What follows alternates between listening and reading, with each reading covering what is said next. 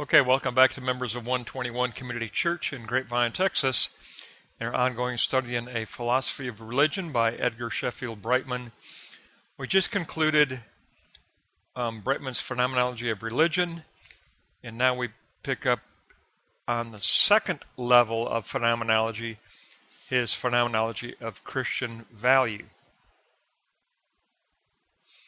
So let's begin by taking a look at Block 1. We're going to take a look at defining value and evaluation. And we begin with the fundamental definitions for value. They are theoretical concepts, they are hypotheses, they are guides to investigation. Value is that which is esteemed by anyone at any time.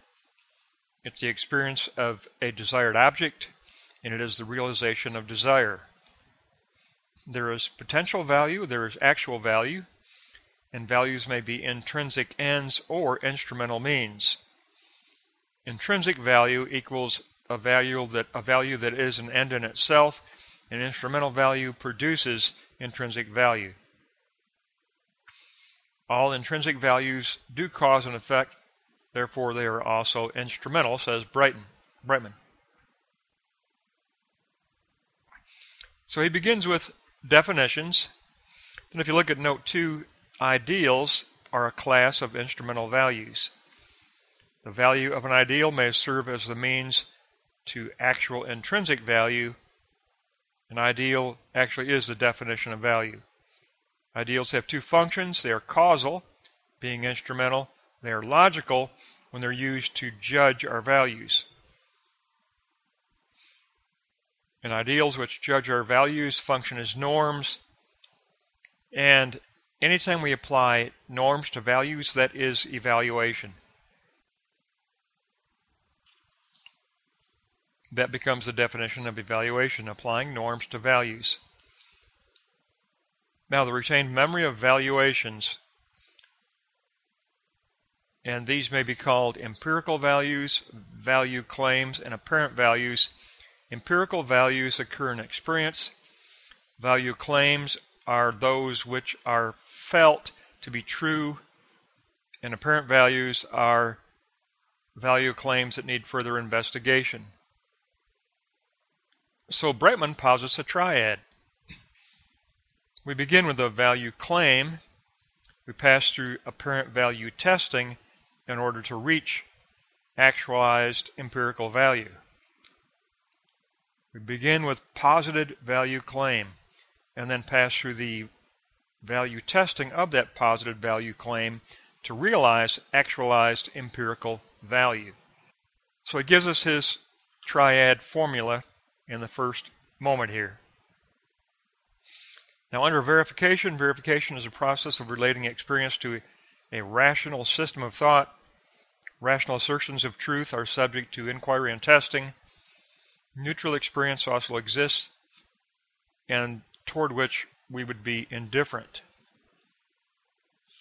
But basically, you would do verify by comparing experience to a rational system of thought. And now we'll take a look at Block 2 and take a look at a system of values. What constitutes a system of values? Brightman tells us that value is grasped as morally good, logically true, or aesthetically beautiful, and we could also add holiness. W.G. Everett did posit a table of values. And so if we take a look at that Everett table and Brightman's modification of the Everett table in Note 2, there are 8 groups. There are economic and bodily values, recreational and associational, character and aesthetic, intellectual and religious. Brightman revised this group. He begins with instrumental values. There are natural, which are the forces of nature. There are economic, which are physical processes. Then he moves on to lower intrinsic values of the bodily, that is, the consciousness of well-being, and the recreational, the satisfaction from play and work, the production of value. And then we reach higher intrinsic values, which are social, the consciousness of cooperation, character, the experience of goodwill, aesthetic, the satisfaction of the beautiful and the sublime, and the intellectual, the experience of truth-finding, and the religious, the dependence upon powers beyond humanity. So he breaks it down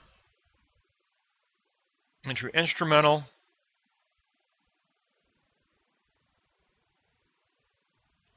and lower intrinsic, and higher intrinsic.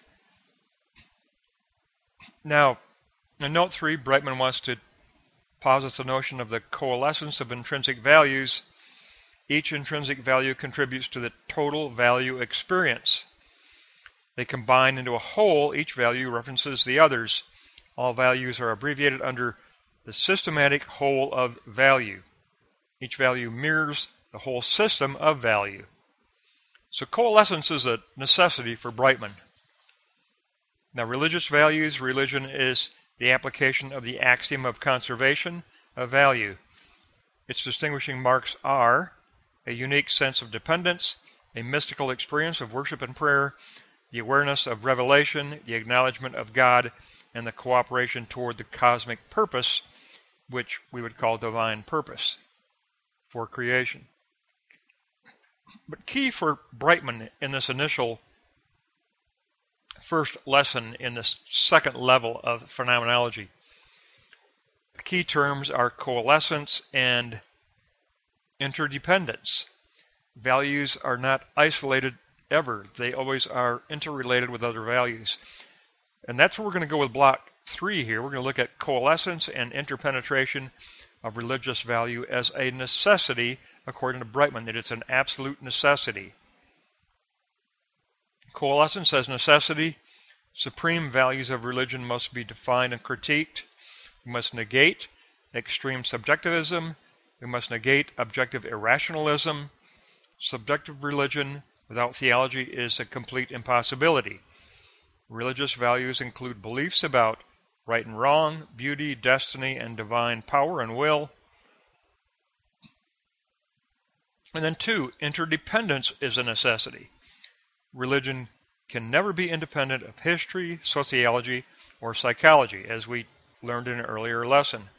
Additionally, for Brightman, the philosophical dialectic of reason must be employed as a necessity. There's his great love for Hegel right there. The philosophical dialectic of reason must be employed for religious values. Living religion is dialectical in nature. Religious value is a philosophical problem. Religion needs intellectual interpretation, period. So key for Brightman, living religion is dialectical. Living religion is dialectical. So we go to note 3 here, the actual coalescence of values. Religious values are meaningless without coalescence. Relating ideals to existence must take place. Religion's task is the production, the preservation, and the increase of values. To actualize value in empirical form is the goal of religion. Religion must be concrete and practical. Therefore, we take up phronesis and praxis. And for religion, ideals are valid notions that are posited and external potentialities in actuality that ask to be actualized. So values are valid notions and latencies or potentialities in actuality.